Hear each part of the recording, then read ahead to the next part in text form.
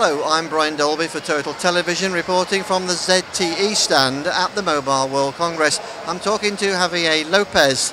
Javier, 8 4G handsets. That's a pretty incredible number to launch. Give us a few highlights. Definitely.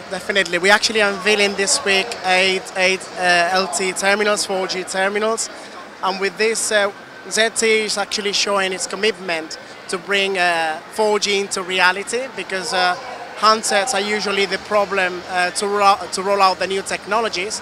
So in this way, we're actually showing our commitment to move this industry forward and make 4G happen. Now, everyone talks about the handsets and everybody gets a thrill out of using them, but the real pressure comes on the network, and I think you've thought about the network on this booth as well. Exactly. We also showing some bits and pieces on the infrastructure, new features that we're providing along the LTEAdvanced, carrier aggregation. We're also showing some successful stories of recent deployments of state-of-the-art networks in Sweden, for instance, in this case, where we are showing our capability to deliver customized solutions in order to tackle the customer needs, whatever they are. Now, you have a magnificent stand here with lots of applications and demonstrations, and another interesting facet has been your commitment to cloud computing.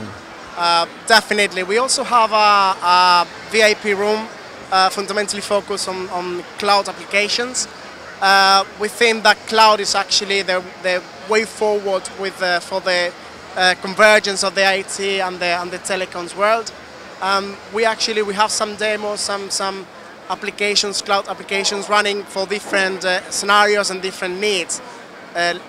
Talk about cloud applications for the office, for home, and for the general public as well. So we found it really interesting for the industry as well.